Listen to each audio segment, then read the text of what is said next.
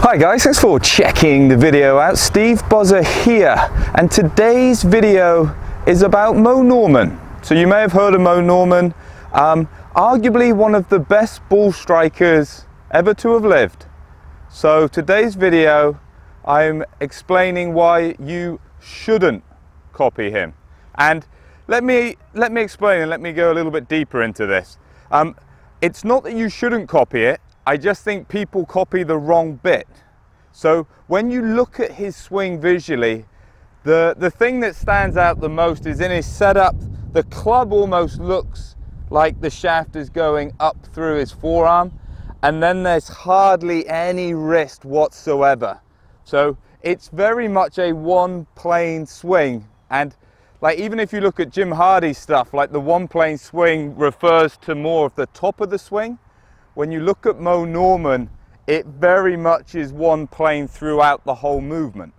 So looks really simple, but it works not through the simplicity in the backswing.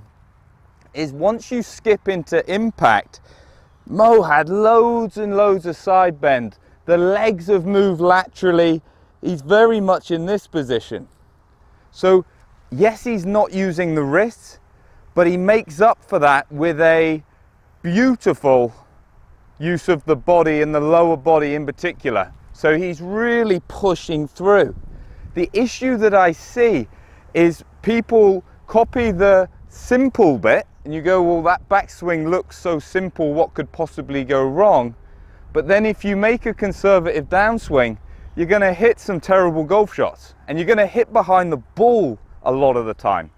So we need to get away from thinking the wrists are our enemy, because what the wrists do is they add speed and they also allow you to release the club, and it makes it easier to hit target side of the ball, not hit the ground first. So Moe Norman shows how if you use the body really effectively, you don't need the wrists. So props to him, and he definitely utilized it to the fullest.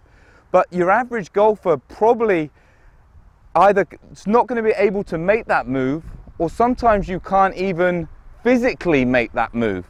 And if you're that person that isn't anywhere near as dynamic in the downswing, you don't want to constrain your backswing by not using the wrists. You'll end up making a very short swing, so you're not going to have the time to change direction, so it's going to make it harder for contact. Plus the wrists make it easier to whip the club through. So when you're watching golf swings that really work, try and find the bit that makes it so successful, or how the two things interact. So in this instance, the backswing interacts fantastically with the downswing. Don't take one chunk from a swing if you don't do the other stuff. So thanks for watching. Get some comments down below. Are you somebody that's tried Moe Norman's technique, and have you had success, or did you find it didn't really work out how you thought it would? You thought it would bring you loads of consistency and it didn't really do so. Moe Norman certainly made it work.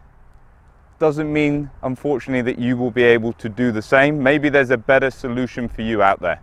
Thanks for watching. Hope to catch you soon.